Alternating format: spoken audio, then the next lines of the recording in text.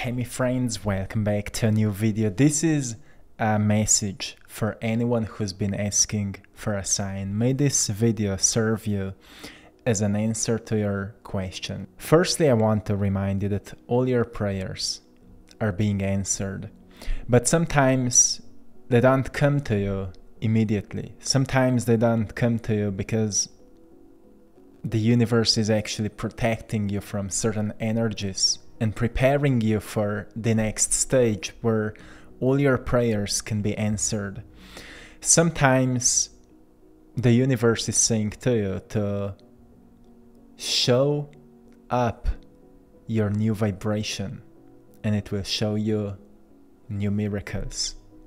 Sometimes you need to remind yourself that it's important to release the old energy, to stop repeating patterns and start acting out more of playfulness, more of curiosity for something you wanted to do.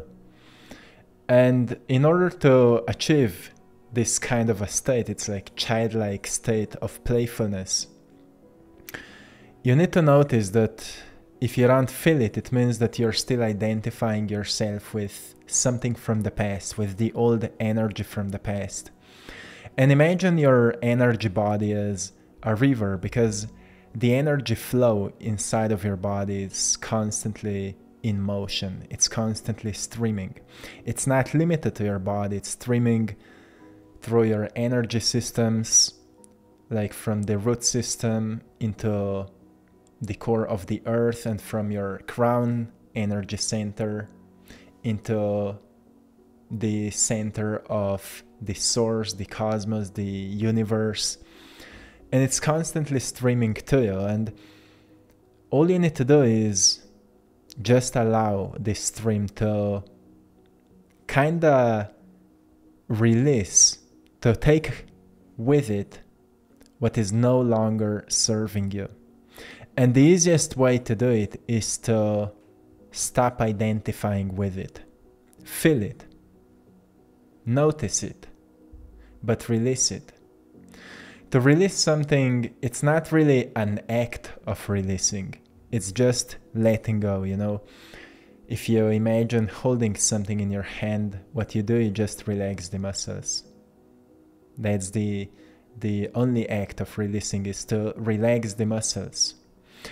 And if you pay attention to your body, where you sometimes sense certain type of attention or certain type of a lower emotion, you will notice also muscles around that area are more tense. They're maybe more squeezed. There's some pain in the body. And what you're really asked to do is to notice that part of you, because if it was there for a long time, it may feel to you like something natural, like this is just natural for you to feel this type of a pain or to feel this type of attention. But it's not. It's, you know, you just got used to it. The truth is that you can release it. You can take time in a day and keep releasing it. We all have certain tensions, we all have certain type of stored energies, and more we are releasing them, more we start to feel lighter and more fluid.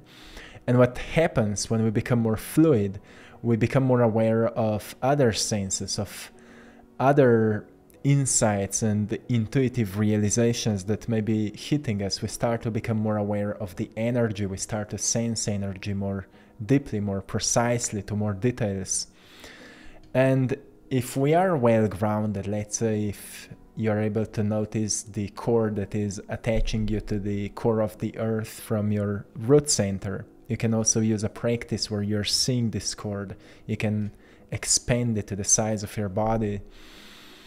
It will help you to stabilize yourself and to really feel grounded and quite stabilized. And when you achieve this type of a state of clarity and stability, you will notice that with that same attitude, you can ground your intentions, you can ground your visions, you can ground your desires, into your reality and attach chords to them into your reality, into the core of the earth. You can imagine like something you want is just coming into your life, and now attach that chord into the center of the earth from your reality, from your space, your known space. And it will help you to notice that you can actually design your reality from this imaginative state where you're just connecting streams, connecting chords, where things can then align in your life the way that through synchronistic events you will come across open doors and right people that will introduce you to opportunities and possibilities where all of that can happen almost effortlessly. So that's how you start making a change in your vibrational field. So it's because you've started doing something differently. And more you do something that's really aligned with your soul energy, it's often felt as it recharges you. It kind of increases your energy. You know, when you have, for example, a really inspiring conversation with someone, after that you feel more empowered, you feel more recharged. In physics, it's called the constructive interference, where same frequencies come together and the amplitude of that frequency doubles. That's why 2 plus 2 is 4, because if one number demonstrates a certain specific frequency, when you put these two numbers together, you get double size of that frequency, which is 4. And that's what happens when you start doing more of what is truly aligned with your soul vibration. You start noticing, okay, more I'm doing that, more my energy is rising. So let's do more of what truly aligns with me.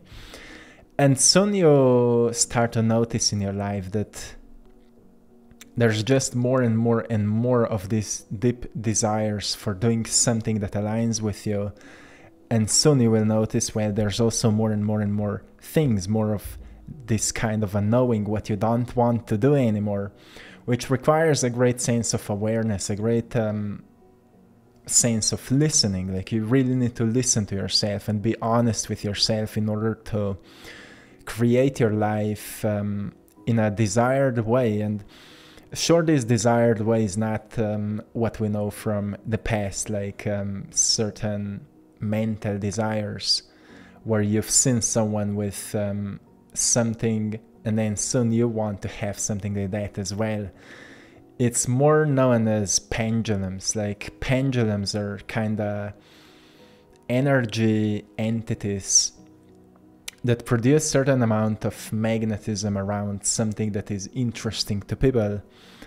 And soon as you become quite influenced by it, you start to think same way as everybody else who has been influenced by it. For example, if you're enthusiastic about certain sport, and let's say so many people that you know are already doing that sport, you will soon start to think, feel, and behave same way as those people that are already in that sport. It's a pendulum that is feeding that sport, and as soon as you become part of it, it starts feeding off your energy. That's how these pendulums survive.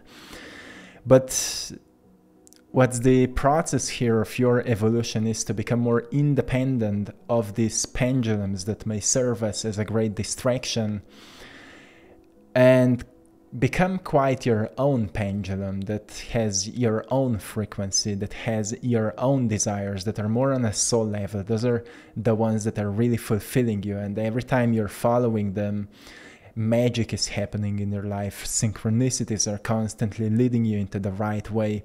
Right events happen at the right time. Right people come at the right time.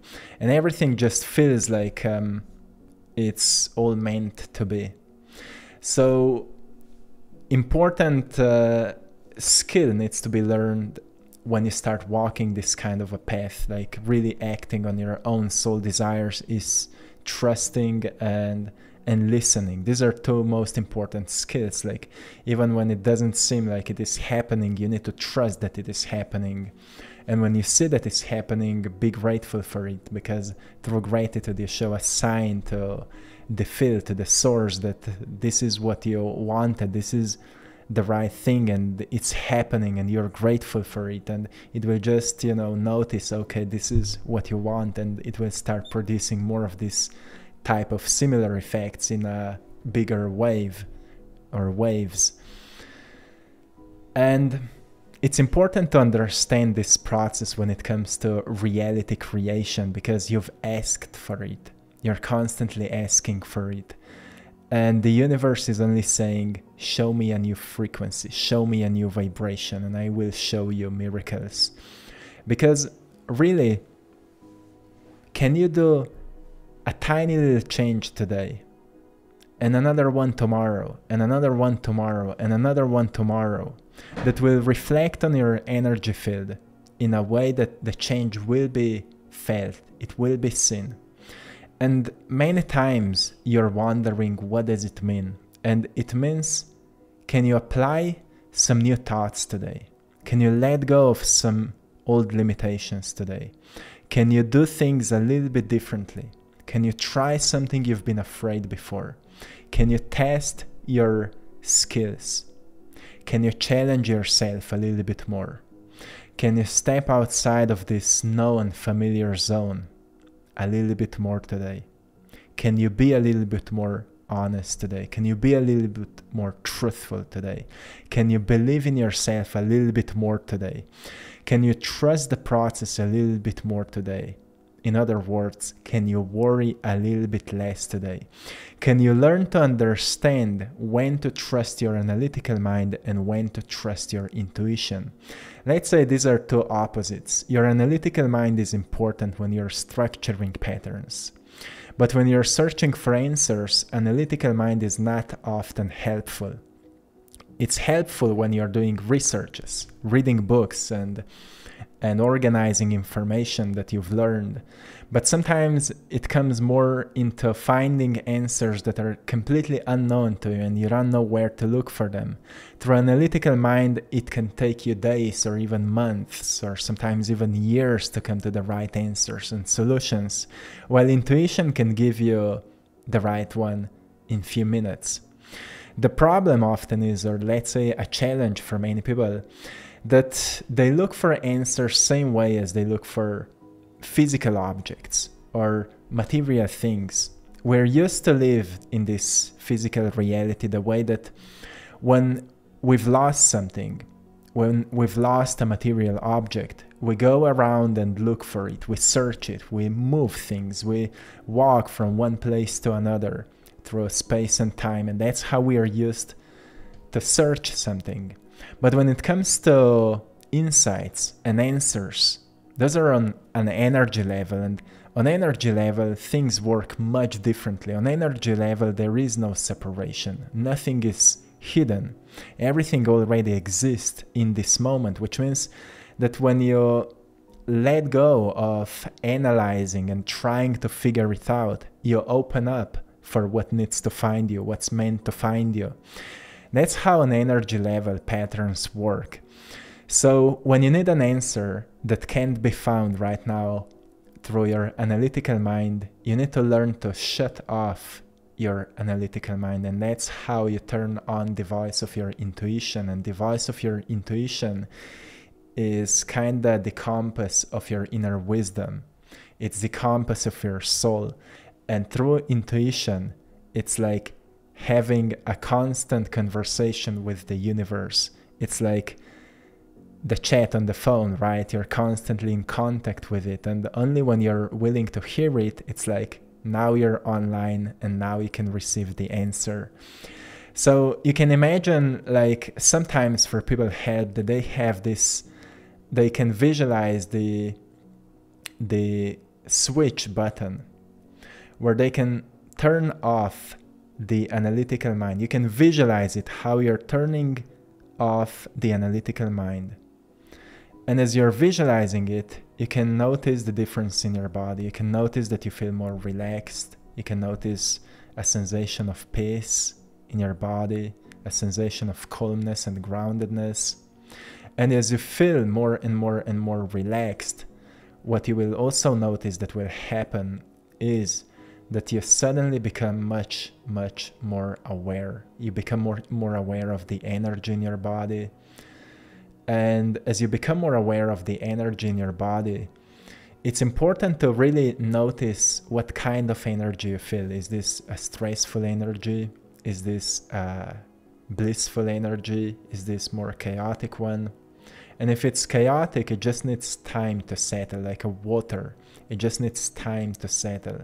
Like if there's a lot of wind on the seaside, there will be many waves. But then when the wind stops, these waves will need some time and the water will become more calm. So that's how also energy works. It was disturbed by too much of thinking, too much of doing something, too much of constant trying of figuring out. That's the stress in the body. Too much of impulses.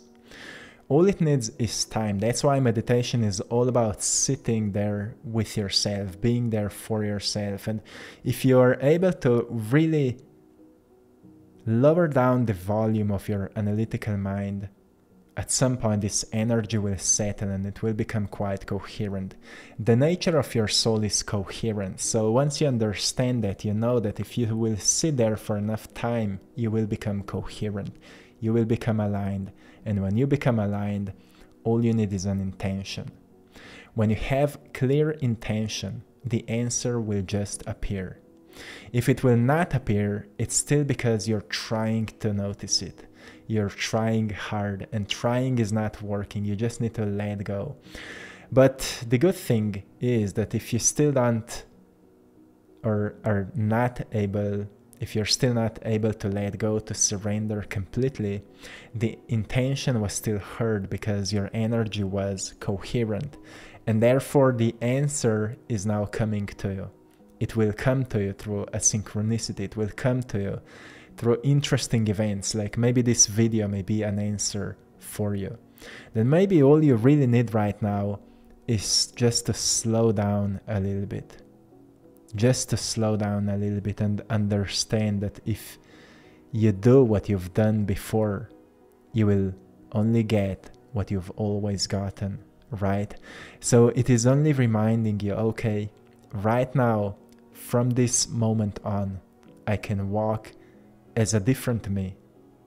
I can walk as a new me. And it just means I will leave a part of my worrying behind. I will leave 1% of my fears behind, which is so little that it will be hardly to notice. But in 100 days, it's 100%, right? So it's little by little, tiny little steps. It will also help you to not be so hard on yourself, because it's better if you make tiny little changes every single day that are hardly noticeable. On a long term, they will become huge. So know, my friend, that if you really want to become a healer or a manifester or an artist or whoever you choose to be, firstly, you need to experience the opposite of it. So you learn to become it, right? That's usually how the universe is slowly forming you and shaping you and helping you to become who you came here to be. It's often for many healers, they needed to be shattered, they needed to be broken, or they needed to go through incredible pain. Like, for example, the story of Dr. Joe Dispenza, an incredible healer today. He went through a very painful accident. And I know that most probably you know someone in your life that has been through something like that, and today he is in a position of a healer. I know some people, and they all have been through something painful. Even I have been through something very challenging and scary at that time. So today I can do what I'm doing, and it's just a certain type of activation that happens. And when we notice that actually we are in a phase of this kind of activation where we're going through the darkest phase of our lives, we need to see it as a phase of preparation. And some of you are actually already mastering all of these skills and maybe still just need some confirmation that you're doing it right. See if you can find this moment of quietness within yourself.